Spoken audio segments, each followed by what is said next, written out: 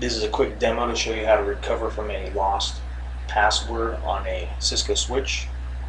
The first thing you'll need to do, and what I've already done here, is you'll need to connect to the switch using a terminal emulation software package.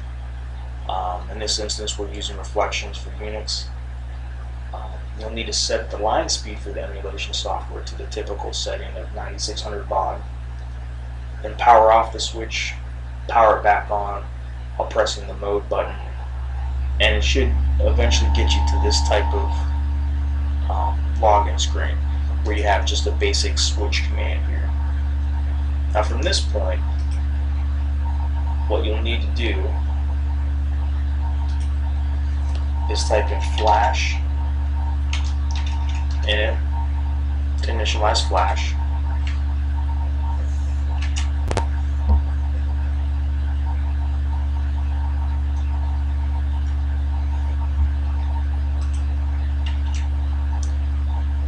This will take a few moments to load. Once it's finished loading, type in load underscore helper.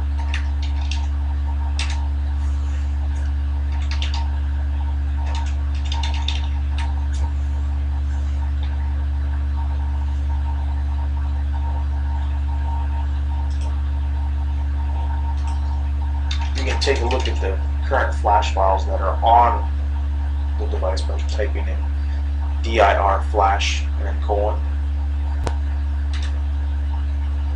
You can see the different flash files that are currently located on the switch. Now from this point forward, what we'll need to do is we'll need to rename the old flash file, which is the config.text, config.text, to something different, and here we'll just name it to config.txt.old. Hit enter, and then from here we'll need to reboot the system. When it boots up, it's not going to find that config.txt file it's looking for. So let's go ahead and reboot the switch, and this again will take a few moments.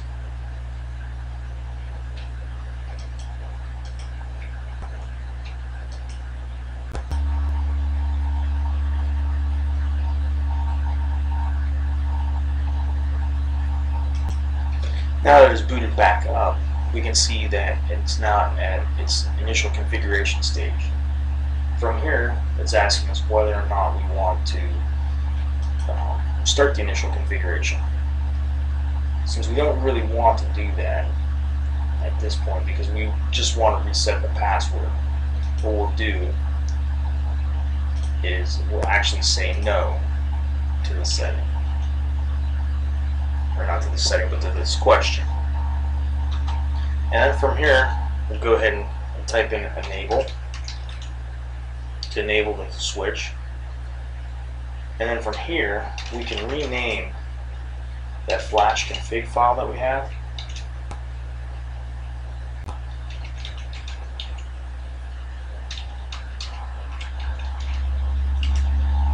back to the old name it had.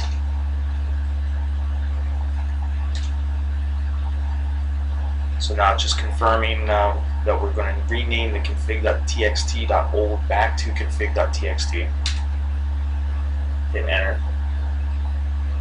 And then we can copy the current configuration that's contained within the txt file, the config.txt file, into the current system running config.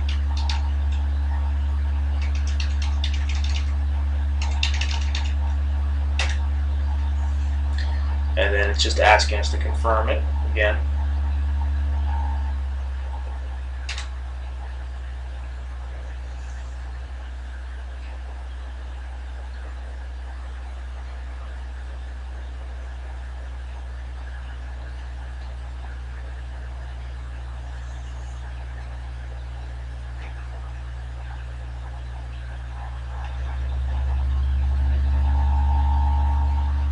So now we're back into the device with the current settings, the the configuration it's currently using, but we're actually logged in with the enable account. So now that we're inside of the switch with the enable account, we can configure the device, configure the terminal by typing in config T, and we can change the password for the enable account.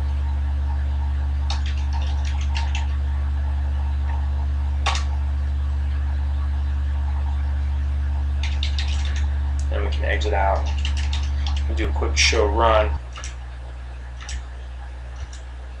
Make sure everything looks okay.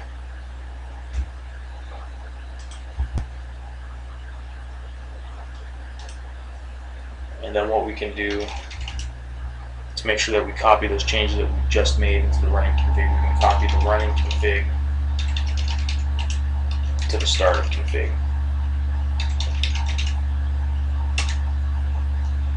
And it's going to ask us if we really want to do that, just to confirm it, and we'll just hit enter to confirm, and that's pretty much it. Besides changing the enable password, you may also want to add some user accounts to the switch, in case you don't know those either. To do that, you just have to go back onto the switch and config T to configure the terminal, and type in username, whatever username you want to give it. We can call it super admin, and then we can give it a password. The password can be whatever we want. Call it my secret. Hit enter, and then we have a new account to log into, and we can just confirm the account by logging out of the switch, going back in. Hope this helps you guys out.